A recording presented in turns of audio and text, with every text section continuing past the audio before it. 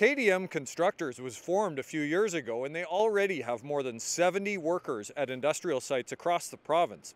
It's a unique arrangement. A company called Southeast Construction partnered with the Kwakatus, Daystar, and Muskowekwan First Nations. But instead of token sponsorships or a one-time payment, the First Nations will own 60% of the new company. Southeast Construction accepted a minority stake of just 40%. One official said they were all inspired to do something more meaningful after reading the Truth and Reconciliation Commission's calls to action. Why it's different than the other arrangements in the province is that it's a true company building capacity through opportunity.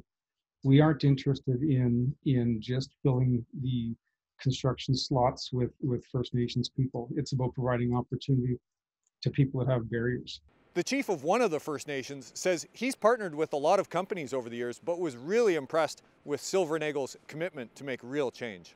We started to have these kind of talks and not just share in profits or not just share in, but actually form a legitimate First Nation controlled company.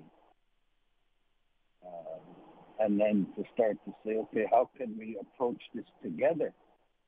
So there's a lot of alignment and a lot of good, right, to come from that. The company is building a new wellness center at Muskowekwan and recently gave a $1 million payment to the 3 First Nations. Both Silvernagle and Bellerose say they expect continued growth in the years to come. They say that if these partnerships are done right, they can be good for everyone.